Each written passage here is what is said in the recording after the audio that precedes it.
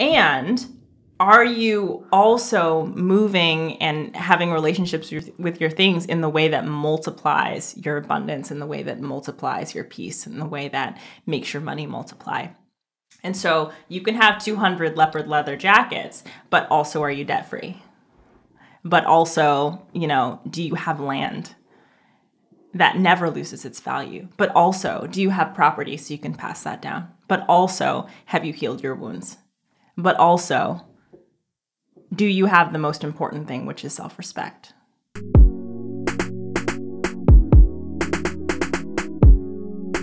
How was your graduation, though? Besides being out in the sun, what was who graduated? A friend of ours got their master's in journalism today from Cal. UC Berkeley, yeah. UC Berkeley. Mm-hmm. Yeah. Big deal. I mean, it made me think about going back and getting another degree. Wow. Really? Jena's in the front row writing all kinds of notes. Wow. Yeah, I would go back and get another degree. There's a keynote speaker. She said, what makes you feel that way? Why school? Why degrees? I like school. Mm-hmm. I don't mind school. I like too. school. I really like for my brain to expand, to read new literature. And students are just charging. They're always at the frontier. And it's because they are in a school is like a breeding ground for newness and thought culture. And I really enjoy that. And degrees, because I think it's a receipt that no one can take from you. Like having a degree is just a receipt. And it costs a lot of money and everyone doesn't have to do it. But for me, I'm like, yeah, I can travel all around this world and say I have a degree and get a job. Some people can't do that. They don't have that liberty. And so I don't really take it lightly. I'm like, yeah, I would totally have a master's. To be a master in something? A master in something? It feels like the invaluable thing. Respect. 2Ks. On my name. Respect. Yeah. And so if you could go to school to study anything, what would you study?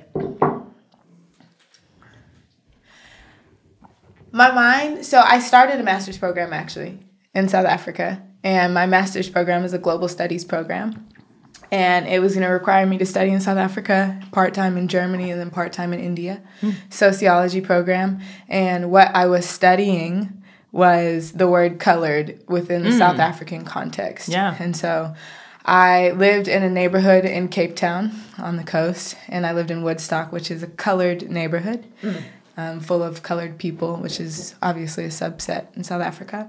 And then I lived on a block of houses, and they were colored. So my house was pink, but my neighbor's was black, and the other one was teal. And the other one was there was a yellow house, like every house was a different color. And so I was going to my neighbors' homes and talking to them. So I was essentially investigating what it means to be colored within colored within colored, and how we can all be colored. So sociology, anthropology, the study of people, that's me. I love that. Yeah. And you, Fredia, would you go back to school? What would you study? I wouldn't go back. Not at all. Not at all. Never. I mean, it's not never. It's just, I think for me, I don't enjoy school. I've always been able to finesse my way in and out of it. And get what I need to get done. But I think for me right now, I'm really at a point where I'm trying to learn from people. And I was thinking recently about accreditation and like institutions. And I was like, what's the strongest institution that exists? Because then essentially if you go there, if you study here, if you do this, right, then people are like, okay, yeah, that is a receipt. And it is something that is a value, but like it's a value because the people decide that it's valuable. And so I'm much rather interested in engaging with the people instead of the institution that the people support. And I was just thinking, wow, I can play by the rules really well. And I find that when I was in school, I would just play by the rules enough to get what I needed. Yeah. to get the grades. To pass the test. Yeah, to pass the test. So like whatever, I'm cheating through the exams. Like, okay, slide the blue book here. Great, thank you. But I'm just at a point where I'm like, I think I'm the greatest institution that exists for me. That's awesome. Like, It's a powerful thought. I'm just like, I'm it. And what's crazy about schools, when you think about it, because I went to a private university. And so like accreditation was created for many different reasons. But when you think about it, it's like, okay, cool. We're in this group. We're going to say that because we're in this group, we're the hottest shit. We're the best school. We're the best group of schools. Because we said that we're the best group of schools. Oh, what tests do you need to take to get into our schools? Tests that we facilitate.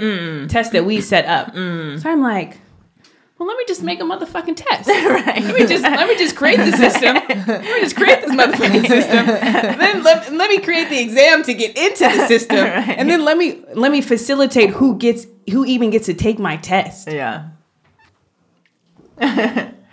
Welcome to the American education system, ladies and gentlemen. Yeah. Listen, if I learned anything from school, it's how to play the game for winning. Right. We out here winning these things. I think for me, if I went back to school, what I would study, and like if money was no option, like I really did not need a return, I would study pro-Trump Black people from a sociological lens, hands down. You must have a lot of patience. Yes. To listen to people. Yes, I do. Yeah. I would absolutely do that. I find them fascinating on so many levels. I would do an anthropological study on pro-conservative Blacks in America. Have you engaged with many on an individual level? No, I've watched lots of YouTube videos of those who've like taken the red pill and like have sort of evaluated their arguments. I read conservative news every day, at least 3 articles, and I have done that since Trump got elected. Elected as president, so about like 1.5 years now, because I needed to understand the other side, and from a worldview standpoint, like I just needed to understand, because I was like really lost after the election. I was like, whoa, what happened? And so what I do when I get stressed is I start researching, and that's basically what I did. And so it helps me understand the constraints of their argument and worldview, so then I can make decisions with mine. And it also helps me understand like what to freak over and what to not as well, because it's like if liberals are like, bah! I like go check conservative news, and if they don't feel anything about it, I'm like, it's not, you're just being crazy. You're just making that up. So I get to like find stable ground instead of pandemonium, instead of just imagining what someone else thinks and why they're making decisions. You said you read 3 articles a day, just about on average. Yeah. From conservative news. And then what other things are you reading regularly? I read a lot of news. I read magazines like crazy. Magazines are my vice. And books, but like kind of indiscriminate books right now. I don't really know. At a time, it was like something I was reading. Like now, because I'm constantly ingesting information, I don't really know. Sometimes novels, sometimes not. What medium are you reading on? Laptop, phone? Books. I read on your books. News? Laptop? Oh, my news. My computer. Because you don't have a phone? Mm-mm. How long? 13 years. 13 years is that a cell phone, ladies and gentlemen? Row from Brown Kids. Everybody. I was thinking about it because I was like, fuck a phone bill. Fuck T-Mobile. I really did that. Because I think about it, I was like, man, I need to cut expenses. Fuck T-Mobile anyway. Service not good. And I was like, all right, how long do I really think I could go without a phone? And then I was like, bitch, you get lost everywhere. You need Google Maps. I need Google Maps. So if there is a phone that wasn't a phone that was just Google Maps on the go, then that would help me. And then I could really be without a phone. But how did you get around before your phone? I was lost everywhere. I was lost. I used to go to MapQuest. Yes. We would print that shit out. Yeah. And then it obviously wasn't it wasn't like updating per like the fucking satellites. And right. So you'd be like, oh, this street doesn't exist. So you're like, I guess we're not going. And then you go home. That was it. Google Maps revolutionized it. Like, it really empowered me to actually be able to go places as someone who is always getting lost. So the fact that you don't have a phone 13 years in the game, or just like, that tells me I learned my way around. You do. I've always had a great sense of direction, like from the beginning. I'm with you. Right? I'm with you. Yeah. My phone, something happened to it in Thailand. I had just gotten a new iPhone, and then it just all went to shit when I was in Thailand. Oh, no. And so I spent it was just over a month in Southeast Asia without a cell phone. And I don't like getting lost. So I also have a really good sense of direction. I remember things. I can get here again and I can get us home. For sure.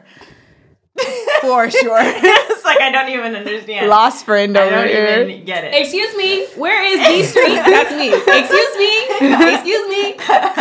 But I've like got 2 things. I So know. like in Thailand, for instance, I found my way, my partner Aaron. I found our way to a place I hadn't seen in 2 years in the dark on the back of a SoundCloud, which is like one of those covered trucks. Yeah, like on an unmarked road. And he was like, "Where have you taken us, Philippe?" And I was like, "Trust me, I remember these rice paddies. This is where we should be." Sure enough, turned the corner and there was the And there you were. There I was. And then there was something else I was going to say about directions. Everyone asks me for directions, no matter where I am, like even places where it doesn't even physically make sense that I would know the information. I was in Scotland. Everybody, does this look like? And I was walking down the street and some woman crosses the street and she goes, "Excuse me, do you know where?" And I was like, "Does it look like?" I'm so sorry. I cannot help you. That's that confidence you're evoking. I think so. I just like walk around. I'm asking people, I'm like, why do they ask me where I'm going? I've been Amsterdam airport. People ask me for directions. I was in Boston the other time. People know they see a black woman. She know what she doing. Really? She going around. I don't feel like that. How can that be true? Listen, I don't make up these stereotypes. I just live the ones that work the best for me. Do people ask you advice? Yeah, I go, I don't know. Don't ask. I would tell you, but you gonna get lost. I tell them the truth. Yeah. I always know. I always know until I don't know. But then I'm happy to tell them, like, I've actually never been here before. But if I've been here before, then I know. You know. Yeah, just once. All I need is once, and I can get back. So, from our recent conversation, it sounds like you travel pretty frequently. That's a good thought. It's not. I don't travel as frequently as I look like I do. But you do travel. Yes. Okay, so you have a bit of free time to travel. Yes. Okay. Essentially, what I really want to ask you is about your lifestyle and reaching freedom in general and getting free. So what does that concept mean to you, and how does it bridge over, your travels and how you live and your relationship, etc.? Freedom to me in particular, like, freedom to me is about being self-directed and like tasting how good it can be to direct your own life. And so there's been like many points in my life where I have come to a decision where I have a choice about if I should go this way or if I should go this way. And what excites me is the fact that I get to make the decision. And I want to make sure that there are as many parameters as possible where I get that choice and that ability too. And I think especially for people of color, we just like haven't had that ability or we've been like saddled with all types of stuff from society that prevents us from doing that. So when it came to my life and sort of being raised by my aunt who made sure that I knew how to do everything, I wanted to continue that. So how it kind of like spills over into my life is that major decisions in my life, like getting out of debt or like rethinking my clothing or rethinking how I live my life or where my life, was really all based on the idea of like, do I have the power to make my own choices? And whenever there's something that's in my life, say for instance, a job that I hate or something that I'm not good at or something that I'm like in debt to, I no longer have the freedom to make the decision over my own life. And in my mind, then something has to change immediately. And so I'm like constantly thinking every day, like, how close am I? Am I free? Am I feeling free? Like, what do I need to be changing? And so right now, my lifestyle right now is like super small and like I work for myself. And my good friend Darrell, I was catching up with him and he was like, "Ro, like you're so mysterious. What are you working on?" It's true. I am super mysterious. I'm very like, I have lots of affect, but I'm a hermit and I'm not mad at that. And so I get it. I'm very mysterious. And he's like, "It seems like you do everything and nothing at all." And I was like, Darrell, that is so true. You get me, thank you. Shout out to Darrell. So I do everything I want to do and also nothing at the same time. So everything kind of feels like Saturday, but I'm not stressed about it, nor do I necessarily think that it's privileged because I have minimized my life not to need much. I think so many people don't even know what it's like to not be stressed in some capacity. Like in a lot of regards, everyone is overstretched in like multiple facets of their life. So like they're overspending, and then they are overworked, and then they're undernourished, and they get less sun than they want to, and they never get to travel, but yet they're always going somewhere. And so you're just there a lot of people don't feel equilibrium, like peace. You yesterday for our conversation, you're like, peace is priority, and I was like, that part. I'll take one. I'll take some of that piece shit. Yeah. So like, and actually this yesterday, peacefulness and being that you are not anxious most of the time, right? Every day feels like Saturday. How do you know when you're anxious, and how do you know how to identify it and remove that? Yeah, I think it's really different for each individual person because I think each of us can handle a different amount of stress. I can't handle much stress. I am a terrible multitasker. And so as soon as I'm doing too many things, I'm about to like dip out, and I don't know immediately. I can feel it in my body. And especially if I can't keep track of something, like if I say I'm going to meet you, Jena, for a meeting and then I forget, it's like, oh no, something is wrong. Like I have got too many things going. So, they're just like those like alerts in my life where it's like, you're off kind of thing. And so then I begin to reprioritize. Like I have to look at my schedule and I have to look at what I've committed myself to, because I think the best thing that I read last year was this book called The Language of Happiness by Brothers Chalmers. And I love what he was saying. It was so good. He said that people don't have a time management issue. They have a commitment management issue. And they have a promise management issue. Because whenever you say something, your words are not just descriptive forces, it's a creative force. So if you ask me, hey, Ro, can you be on the visual podcast? And I say like, yes, I have created something that hasn't existed. Yeah. And an expectation as well. Absolutely. Now we have an agreement, and now something on our calendar that was not is. And I'll send you a calendar invitation real quick. And once you press yes, it's like something exists. Yeah. So looking at it that way, I started looking at the things that I had going, and I was like, well, how many promises do I have working at the same time? And when you look at it that way, then you get to renegotiate and change your promises. And for me, a time schedule that works for me is like, I just need to not have a lot of things. Like, I love to be active and creative, but I can't be overtaxed. My schedule can't be really fun or really full. And I can't be working on too many different projects. So I just have to start saying no. And that's the hardest thing for me to do that. But yeah, I just get into a crisis mode. I don't complete things. Then I get stressed and shamed and all that stuff. And then I'm paralyzed. And by the time I'm paralyzed, it's like I'm at the point of no return. And the creator of my own suffering. It's not somebody else's fault. Like, I just said yes over and over and over again. Created my schedule. So who has the power to change it? You do. Yeah. So peace is paramount. And I have full responsibility and agency over my peace. Peace is paramount. Put that on a t-shirt. Sell that. Don't steal that, y'all. If you listening, don't steal it. Peace is paramount. That's broke. Which is also another big reason I was telling you yesterday that like I don't have a YouTube or a podcast or a website or a Twitter or I just don't have it. And people ask us all the time, like, please, Roni, can you make that? And I'm like, no. So you said us a couple times. You've name dropped Rowan E, and you've talked about where you're not. I would love to know where you are and like who is Rowan E, who is us, what is we? What is we? What is the we?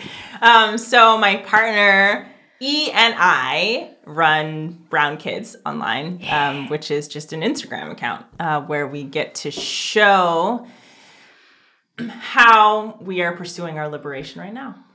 And people have joined us and come out of the woodwork, and it's like exploded over the past 2 years. And we live up in Vallejo, California, which is 20 minutes from Oakland, but 45 from San Francisco.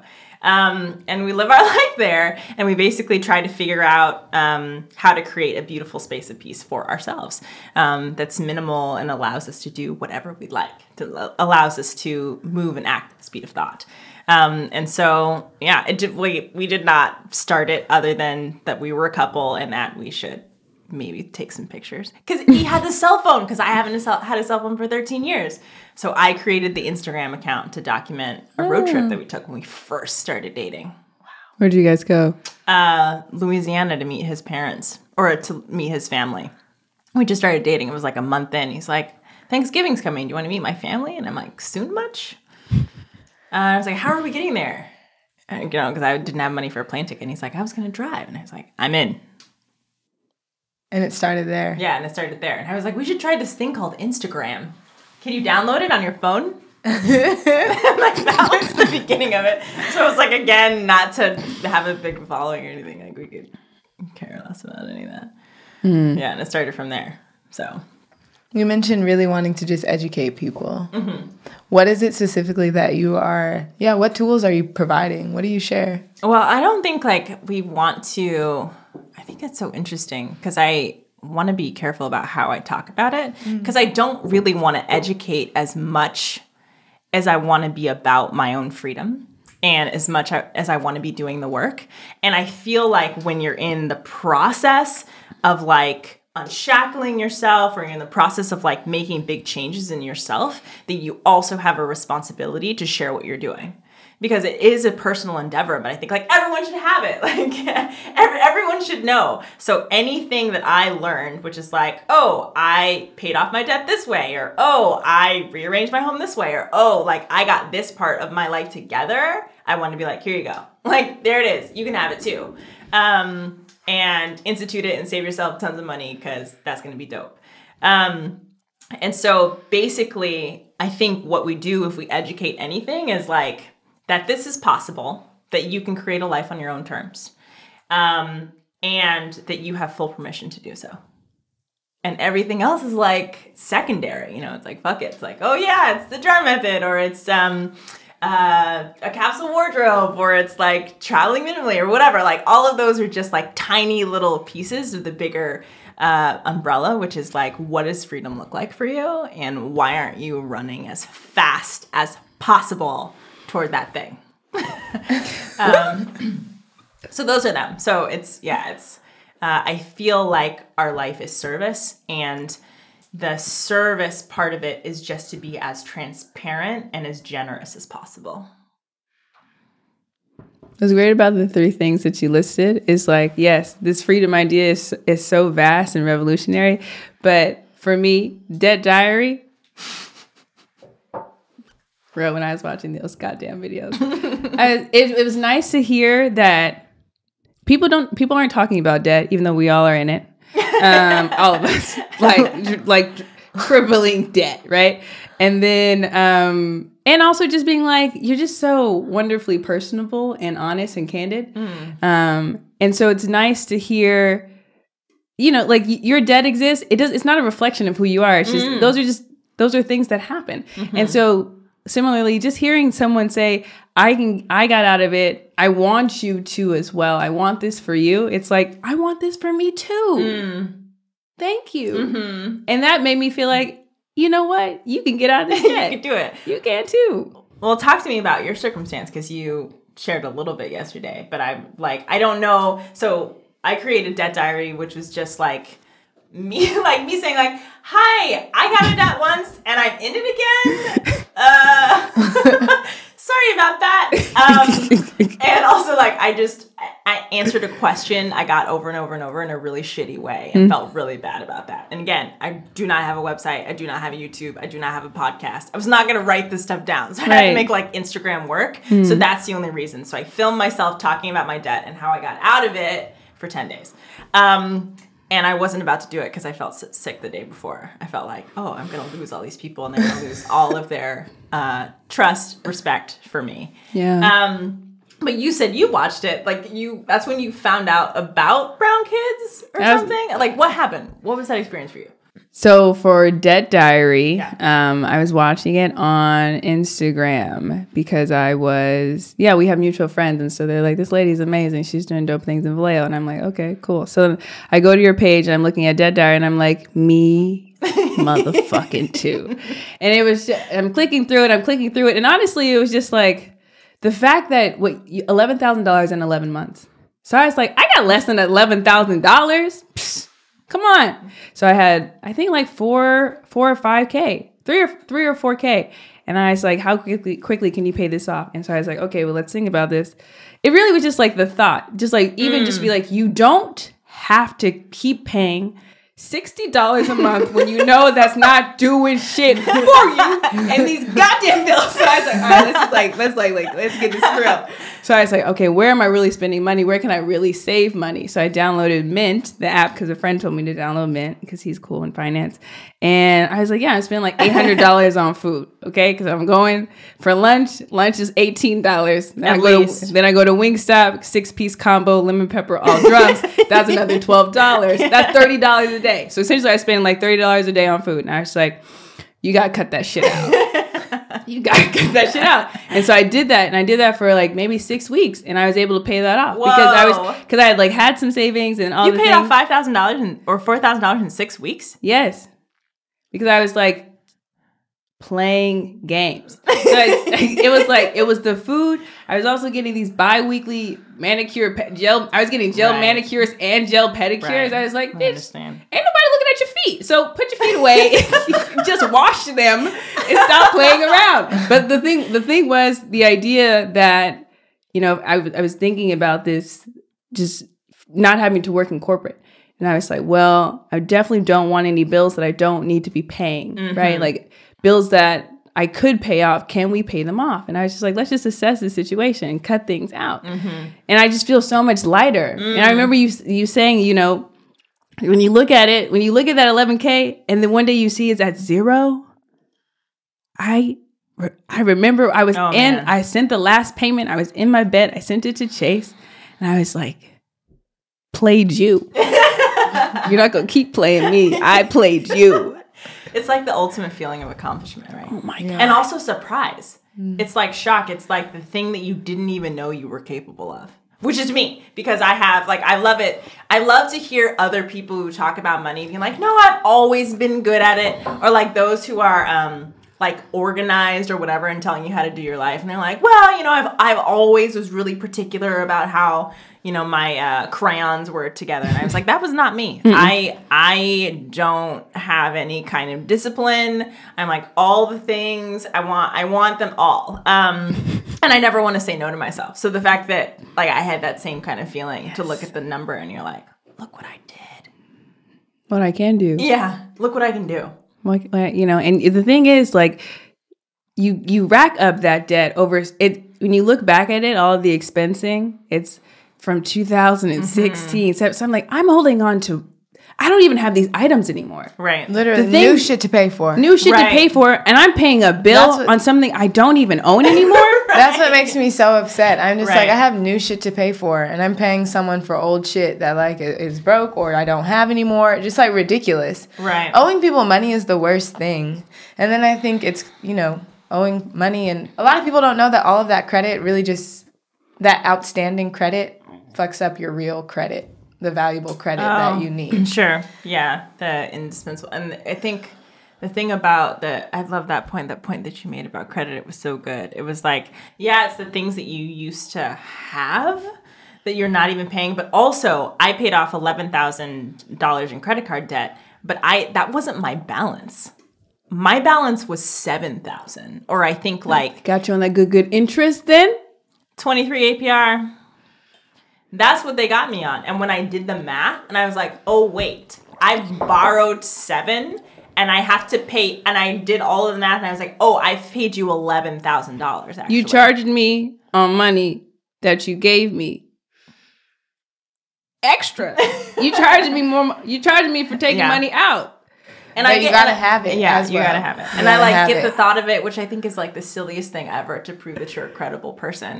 That at some point you didn't have money and that you paid it back is basically the principle of that, which is like, okay, we can trust you because you didn't have cash to pay for it. But that's the system. That's a lie, right? Because credit works for people with money. Right? So people who have money, they'll be like, yeah, open up a credit card, use 30%, pay that shit off. Boom. Credit score is crazy, wild, great.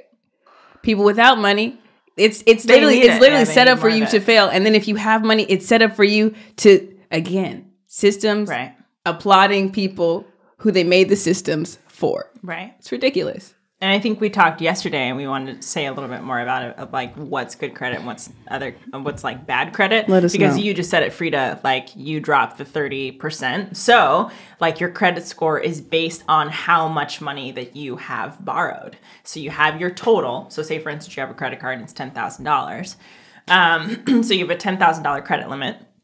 If you borrow over half of that money, it affects your credit. It's bad for you. You can only really, and they don't tell you, this is nowhere, this information. The banker is not sitting you down going, they're not. So what I don't want you to do is this, this, and this. They go, here, you just sign. Here you go. And your credit limit is $10,000. You can pay it off. Here's your interest. Good luck. And they don't tell you anything. They don't tell you about like how many of these, and they want you to get like 7 credit cards every time you fly somewhere. They mail them to your house. Yeah. Discover, lose my address. Stop it. I don't want you. So if you have multiple lines, including your student loans, that's super bad for your credit. If you borrow over half of your balance, that's bad for your credit. And also the frequency of which you pay. So if you default, that applies to your credit as well. And so all of those things that we don't know affect our credit. And we wonder why we wake up and we have like a 480 credit score. Yeah. How'd that happen? It's like, well, I'm sorry. Like I don't. There was all these things that people forgot to tell you. But if you're able to have like 2 or 3 lines, pay it back regularly, only borrow up to 30%, you should be okay. And then you can buy your house or get your apartment. But I tell you, you're not buying a house or getting an apartment with bad credit. And we talked about that as well yesterday. Mm-hmm. People of color, marginalized groups of people in general, how owning a house, having a house, drastically changes the trajectory of your family. Yeah, it's pivotal. Yeah, it's absolutely pivotal. And if you don't have it, then you can't have assets, you can't buy land. And so it affects generations 7 years out. Sure. Yeah. You brought some fun things with you today. I want to switch to like the artifacts and the things that you own that you brought with for your starter kit. Yeah, I did not think about how to tell the story about these things. I typically like thinking. Well, why'd you pick them? Maybe just then, like as you were thinking about them, what was the thought? All right, so this is my like first thing, which is a bunny that my mother bought me. This is like the only thing that I have that she's bought for me, I think.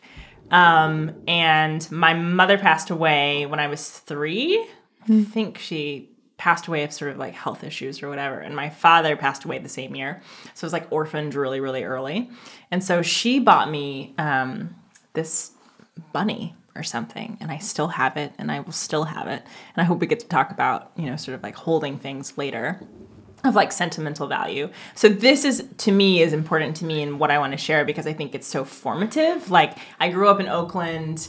I was raised in Oakland at a time when like Oakland was crazy. It was like crack cocaine was in our communities, but it was still new.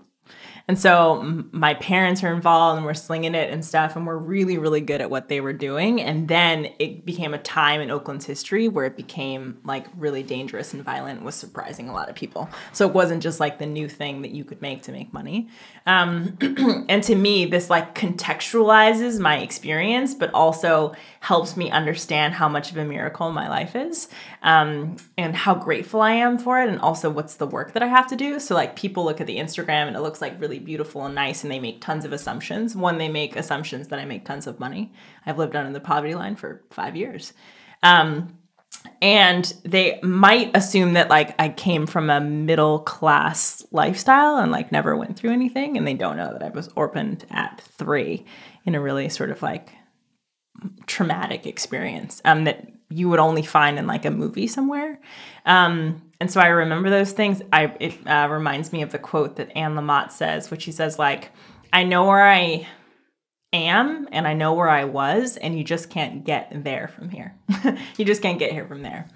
And that's how I feel about my life. And I'm like, yeah. So I'm super grateful. And I just love this bunny. And I just don't think I'll ever get rid of it. Do they have a name? No, it doesn't. I never named it. Doesn't have a name. It. Yeah, and it doesn't have a gender either. Like I'm not like the girl bunny or like her or whatever. It's just the bunny. And you've had her through years of moving. Mm-hmm. Can you explain your attachment to it? Because I didn't know my mother. I can't remember her. And also she was a little bit of like the black sheep of the family. It's hard to know her because the only thing that you can know is the stories that people tell about this person. And you just know that that wasn't it. So there was like really confused, maybe even like bitter or hurt stories about who she was. I haven't heard really like a good positive story about who she was as a girl. And so this is my only connection between this person and me. And a picture that I got a few years ago of her as a toddler. Or like an elementary school student. It's a school picture. I love it so much. And so she's the biggest stranger in my life. Yeah, she's just a big question mark. So I hold this because at some point we all need to understand where we're coming from so we know where we're going. So that's why I hold on to it. So like looking at this and hearing you talk about it makes me think about a lot of the things we talked about yesterday. Mm-hmm. Specifically how you said like she's a big question mark, but I'm sure you know you've inherited some things from her and like from your family. We were talking about genealogy and the things that are kind of passed down, especially around trauma. And we were talking about hoarding in specific.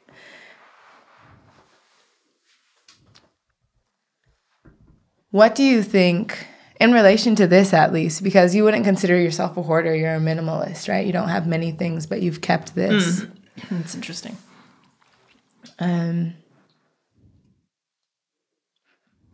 What are you holding on to with it? Yeah, I think it's a good question. So there's one thing, which is like the assumption that I hold things lightly, which is not true. Like I live minimally and I live an intentional life as the kindest thing that I can do to myself. It's like it's a form of self-love and self-care because I have a shopping addiction and because I'm prone to hoard. And all of that comes from fear. So my life is small, not because like I don't like things. My life is small because I love things so much and I like overwhelm myself. And this particular one, like what I'm holding on to, which I don't think I've thought about in a deep way, is I am holding on to the idea of this person, but I'm also holding on to like, I feel myself getting emotional. I'm also holding on to like the sweetness of who I imagine this person to be. Even if it wasn't even like prevalent, like even if it was the stories that everyone told about her, which is that like she was untrustworthy or lied all the time or was not a person that you can depend on. There was something that she wanted to give and extend to me that she couldn't like give as a parent. And so because I can only know her in the gestalt of that, it's like my one little tender moment that I can keep in my mind until I can release it and then it's done. And so I say to myself, like, I'll never get rid of it. That's not true. Like I might lose it. That's fine. Not like in transit, but in fire. And I need to be okay with that. But I'm more looking forward to like a moment where I can have a sense of peace around it and then sort of let it go, which I think is more helpful or like is more pivotal instead of having the intention to keep everything we have, everything that matters for the rest of our lives. I think it's a better approach to think about like to have this relationship we're exploring where what our things mean to us, and when we find that thing, then we can release and let it go. That's a good question. But I'd love to talk more about that genealogy thing as well, and what we pass on, because it's totally true. Like, also the other thing is we finding out in epigenetics that the trauma that we experience in further generations gets passed on into our DNA. And then we're in our environment, and something in our environment triggers that DNA sort of chromosome to switch on. And then it's like in our bodies, or whatever. And there's been incredible research to show that there are things that we can do in this lifetime in our experience to heal ourselves and turn the gene off. So more so than this question of like, what am I bringing or inheriting from my parents and bringing on, which is like a greater question, which is like, what am I passing on internally? And what is worthy to pass on and what is complete? Sure. Yeah. So I want to be in that work. And I really think that there's a big relationship to our parents that are sort of hoarding. But I'd love to hear, because I heard a little bit about Frida's situation with hoarding, but you were like, oh, I have someone who hoards too. Mm-hmm. And like, what is that? You don't have to say who, but what does the hoarding look like? And what do you think about it? Yeah, I think hoarding is prevalent in my family. As I sit and talk about this now, I can think about the very few times that I went to my grandmother's house in Texas and us not even really being able to go in her house because it was just like wall to wall with things. And it makes me think about my father in his current state, who lives in a 6-bedroom house. And he just allowed some of my other family members to move in. And he's like, sometimes this 6-bedroom house feels small for one person. And his thing that he holds on to is a lot of snacks, like candy, Laffy Taffy. Like his snack pantry is just wall to wall with various snacks. And so I wonder if it has I think it's a gene that's been triggered in him, right? Sure. Yeah, specifically around the candy. And my dad has, bless his heart, he has diabetes, right? Like he's already dealing with his own health constraints, but still that there's an attachment. And if I think about stories he's told me, I'm like, I can think about a story he told me that, his aunt was fighting with him over some candy, right? And so it may actually be that story that triggered him. Those traumas that he too hasn't been able to let go of. Which is really crazy because I find now, like, I hide things from myself because I'm just always going through things and putting things away and throwing things away. And, like, whenever I move, my mom was like, you guys need to have one bag of trash. Like, there has to be one bag of trash out of your room. And so now I'm always throwing things away. And now I'm like, where is it? Like, I know I had it. I put it in this drawer. So things get, like, lost in the process. So, of me, I think maybe trying to evade the same kind of lifestyle. Yeah. Because you want something different from yourself. Yeah. Yeah. And you, Fredia, your context with hoarding? Yeah. Many people in my family hoard. I think it's very much a class thing and also what do you call when people are a displacement thing? Oh, sure. Right. So, have you ever gone somewhere and thought you packed something? And then you realize you get there and it's not there, and how upset you are. There's displacement with my lineage of just people moving around and needing to move places. And so I wonder if that's why they keep things. Similarly, one of my grandmothers, she just has a bunch of stuff in her house everywhere. She won't let people inside. And to think a house where people...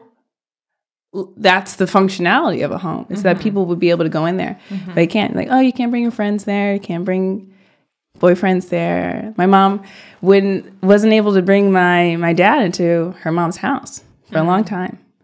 And so there's definitely trauma there. And I will get rid of things angrily. And so I'm working to like not be that person. Yeah. So I'll find old pictures, right, of boyfriends and be like, get this shit out. Like, and I just like, I want to be in a place because I'm also prone to hoarding. I think that's definitely like a trait I could easily pick up. And so I'll just like get rid of things and like cast them aside and be like, you don't need this. And then, it's not from a place of like I'm actually done with these things. Sure. It's from a place of like let's just get them out of here.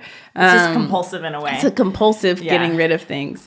So I'm trying to be more in an equilibrium. But I just think it's incredible when I present certain things to my family members, because there are other family members too that hoard, and like, this is, like, what is this? And they're just like, oh, just keep it. Some of the things are just crumbled. Yeah. Like, not anything. Why do you need this? When was the last time you wore this? Whose is this? Do you even know? Yeah, do you know? And so I really do. I assess it as like trapped. Yeah. And it's exhausting to be around it, because you can feel that they're trapped by these things. Even if you've ever seen a homeless person with like racks and racks of things, you're just like, I mean, you could be the most mobile person, but like, you're holding on to these things. You want to be trapped you don't want to be trapped, but you're trapped in this. And it just, I don't even know how to even begin these conversations to help people see that they are trapped. Right. Yeah. So. And I wonder if you should. I mean, so I was reading an article by Ariel Bernstein. It's an Atlantic article, and she talks about Marie Kondo and the privilege of clutter. And Ariel is the first generation child of Polish parents who met in Cuba when they were expelled from Poland. They created a business with one another, and then they got expelled from Cuba, came to America. And so what happened was that they hoarded. And so she wrote this article to say that, like, Marie Kondo, if you've heard of her, the person who wrote The Magic of Tidying Up, Marie Kondo sort of thinks beautifully that you can just like hold on to things that bring you joy, and then like get rid of the things that don't. Okay. Which is like her method of cleaning, and it's super effective. It's been really, really important for people. But she goes on to say in this article, she was like, I completely disagree with that. Like, refugee parents didn't have anything to hold on to, and so don't blame them for being in this life and like holding on to everything. And what bothered me so much about that kind of thinking is to say that, like, without thinking about what happened to your parents and articulating and understanding that what they're going with trauma, if you're not talking about what their experience is a traumatized experience, then you're being silly and unserious. And the next question, as she's like, I get rid of things as well, and it was compulsive as well, because she didn't want to like replicate what her parents had gone through. The more important question would be to ask ourselves, okay, so what's the trauma that they faced? What's the trauma that I have inherited in my DNA and also sort of socialized? And what can I do to heal these things? In what ways are my parents and my family not facing these things? And if I can't change them, which I don't think we should go into any situation trying to change our family. Sometimes you're just going to be hoarders. But we have the opportunity to think about ourselves, like, how do we honor our lineages and our genealogy and the experiences they went through, and what's worth passing on and what is worth saying it is complete. And the thing is like, people, when they find out like I'm minimalist or whatever, they like start apologizing, and they're like, I like things and options or whatever. And it's like, I don't care. Like, I don't care if you have a collection of leopard leggings, that you just want to have, or like leopard jackets. You've got a thing. I don't care if you have 200 leather leopard jackets. That's fine. And are you also moving and having relationships with your things in the way that multiplies your abundance, in the way that multiplies your peace, in the way that makes your money multiply? And so you can have 200 leopard leather jackets, but also, are you debt free? But also, do you have land that never loses its value? But also, do you have property so you can pass that down? But also, have you healed your wounds? But also, do you have the most important thing, which is self-respect? And so, to me, at the end of the day, today, now, us is the opportunity. What ends with us and what will continue after us. And I think that is the worthy conversation. And there's not anything about sort of like the privilege of clutter that like it's fine that Americans can talk about clutter because they can buy new things.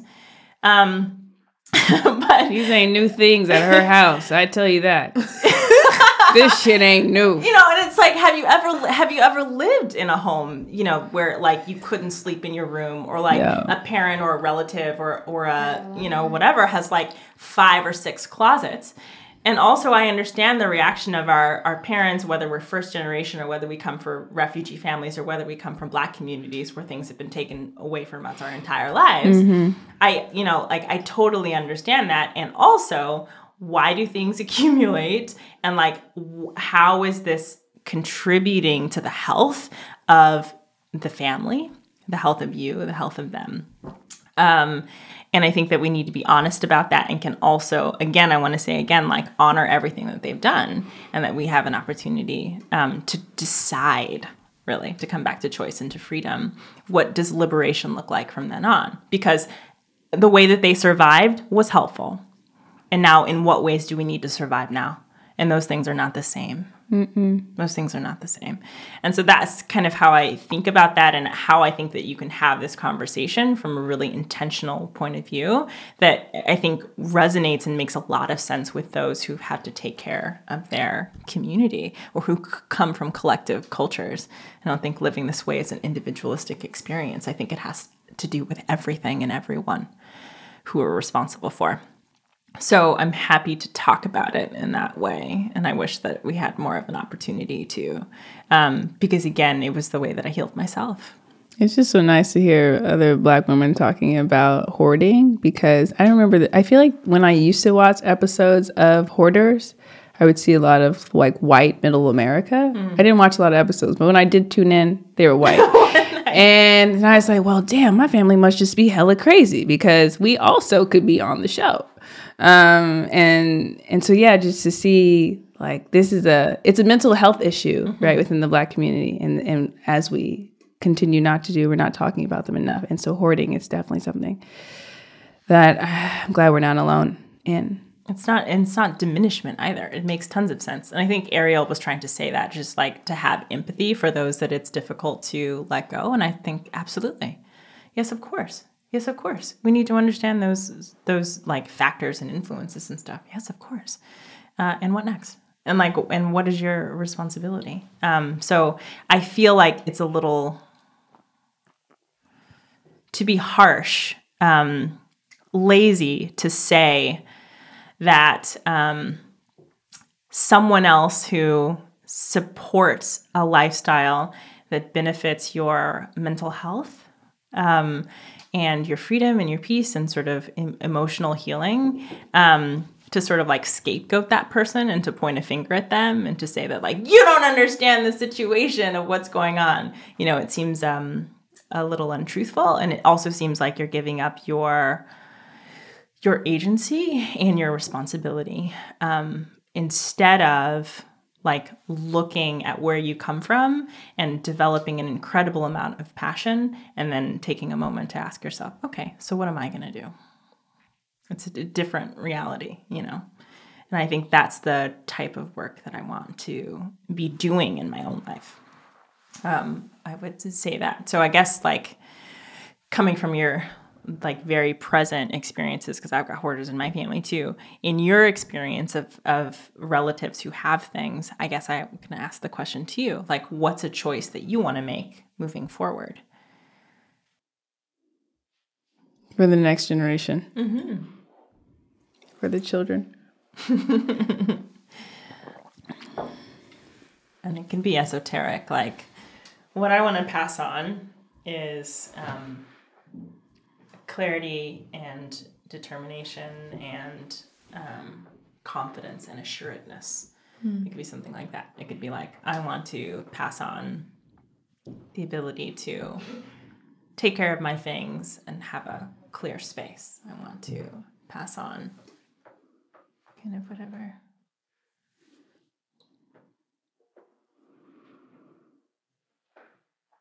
I find myself getting emotional, so I'm holding it in. Okay. For the moment. I want to pass on. I would like to pass on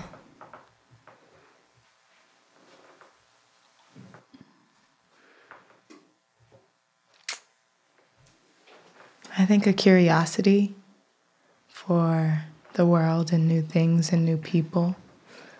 I'd like to pass on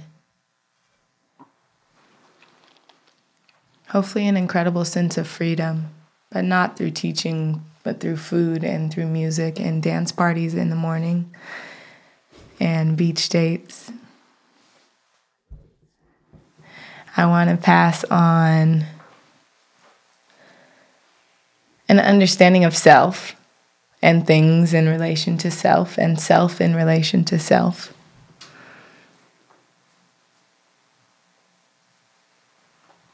And the understanding of joy, because happiness is fleeting.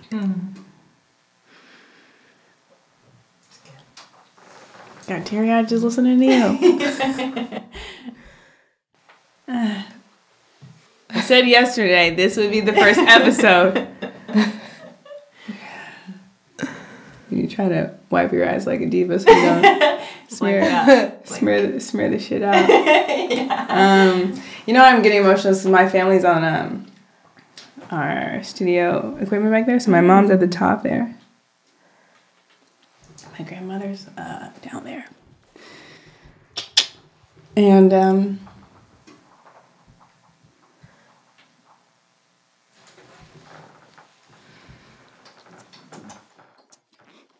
I will say, I think there's a lot of trauma. Family's been in America for a very long time. We've been here. We built this country. There's a lot of trauma, and I think that historical trauma I would like to close. So I'm not really answering your question. I'm answering something else that I really like that you said. It's like, this is how we survived before. This is not how we need to survive now.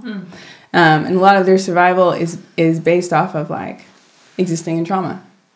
And they did a really good job of making a space where I didn't really have to go through a lot of trauma. I mean, I went through my own, but, no one was spraying me with the, I got to go to school with white kids, and like white kids love me, and white people love me, and I work in tech, all these things. Like, I'm really an anomaly for my family. Even just to exist, I'm just an anomaly. And so I don't want myself to be an anomaly. I don't want to be the one shining star. Not to say that there aren't other shining stars, but yeah, I think for me, I'm really just trying to radically change the trajectory of the whole clan. So that's what I would want to leave for my family. So everyone thinks, like, I knew from early on I really could do whatever I want. President was black. I was like, yeah, about time. Wakanda came out. I was like, yeah, facts. We're kings and queens. I've been saying this. But some of my family never knew that.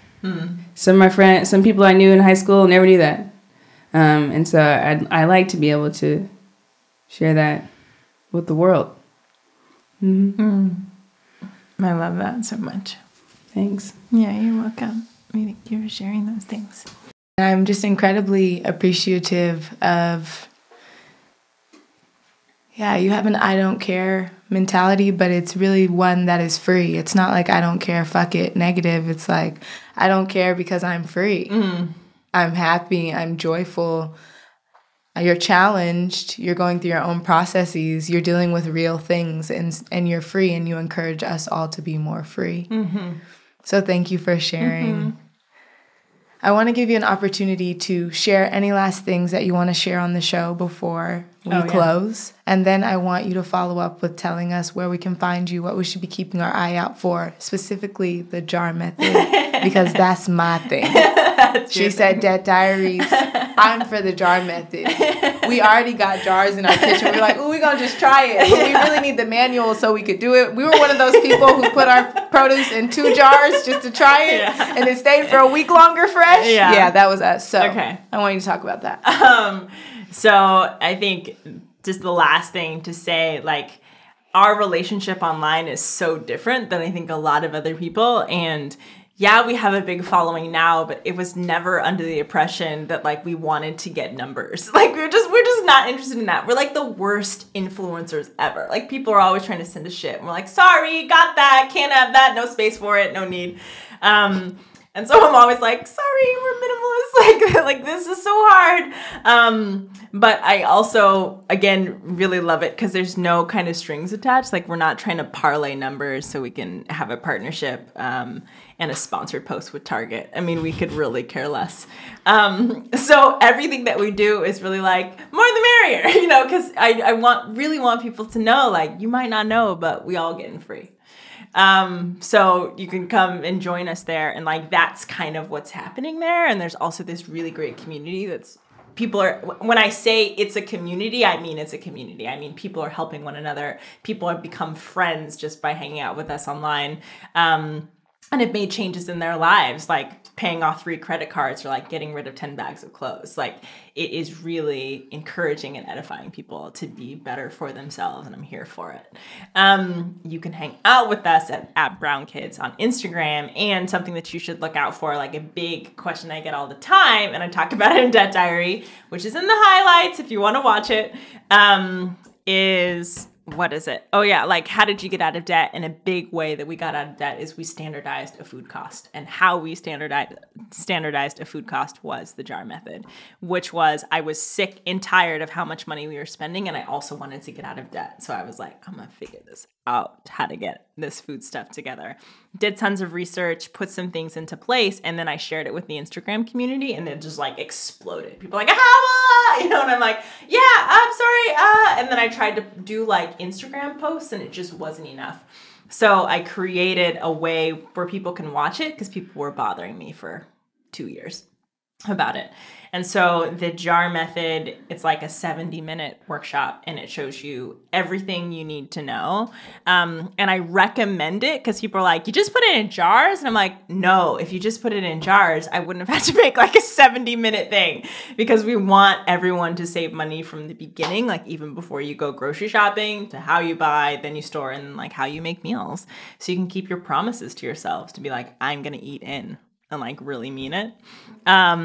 And yeah, it's like, it's coming out this week. You should absolutely buy the ticket, and don't follow people who like haven't really taken it. Cause I've seen some posts from people and they're like, I just wash my greens, put it in jars, and I put in the refrigerator. And it's like, that's cool. That's going to last an extra week. That's not really But I the really method. want it to last 3 weeks, because they just got so excited and they saw pictures, and it's like, I feel you. And I also really want to make sure that like you save even more money than you could possibly think of. So get the jar method, change your life, save your money. And I also do a money back guarantee. I haven't had one person ask me for their money back. Incredible. Yeah. Out here getting free. Yeah. We all gonna get free. We're all doing it. We're all doing it. Yeah. Liberation in many forms. Yeah. Amazing. Ro, I think what's incredible about you is that you want to teach people so that they don't need you anymore. You're not trying to get people to buy into something so that they can need to subscribe to you and that you're the answer. Mm-hmm. You promote that everyone is their own answer. Mm-hmm. That's revolutionary. And so I know from Jena and I, we're grateful for you for sharing these answers, speaking with us, and encouraging our audience to be free. Been in this country a long time, some of us longer than others. But everyone should be free, everyone around the world. And not a lot of people want people to have that. A lot of people are actively working to make sure that other people can't be free. Yeah. Whether they're physically holding them into bondage, or they're selling them something that is going to kill them, or many other things. And that's not your platform. And that's why we wanted you on the show. And that's why I'm so happy that you're here. Thank you. So blessed. We're so blessed. Please follow Ro everywhere. Her and Aaron. Aaron's the homie too. Follow them on Instagram at Brown Kids. Brown Kids. Yep. Brown Kids, one word. At Brown We got Kids. into Instagram early. People were like, you must have. Right. We're like, yeah, like the first year. We were there.